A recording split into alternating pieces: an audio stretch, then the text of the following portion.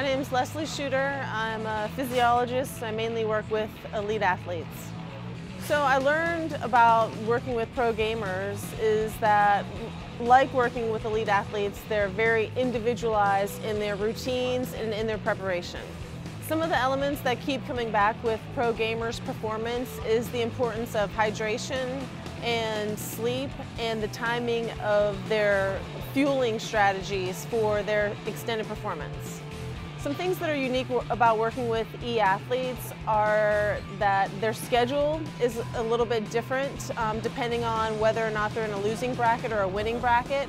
It seems like the lifestyle is such that they're going to stay up late after the tournaments, but if they're in a losing bracket, then they have to play early in the morning. And if they're in a winning bracket, they can sleep in till 11. That's interesting. And another thing that's interesting about working with e-athletes is that I learned today was the level of preparation for a game. Some e-athletes need 2 hours to warm up to feel like they're at their peak performance, where others don't feel like they need that long. They feel like they can just kind of arrive and feel pretty close after 5 minutes of warming up to their peak performance.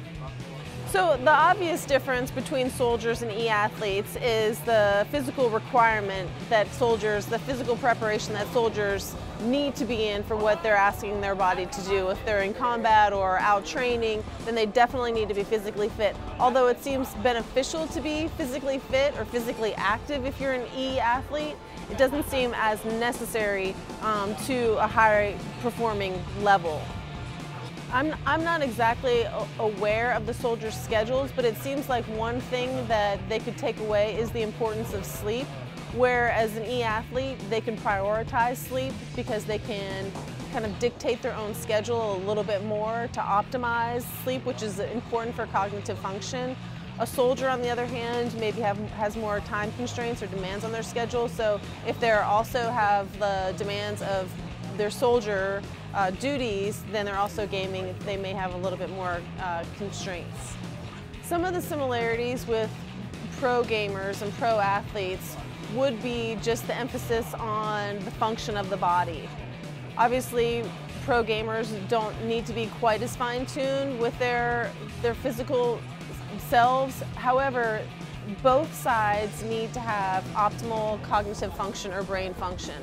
So the brain being like the central governor or the major command center, we need to preserve that and make sure that it's functioning as optimally as possible. So that's like one strong similarity between pro athletes and pro gamers.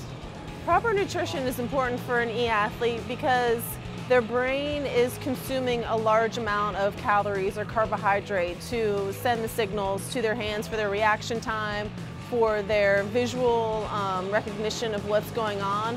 So nutrition is actually very important for an e-athlete so that they have a consistent form of glucose release and energy to the brain, which is driving their performance.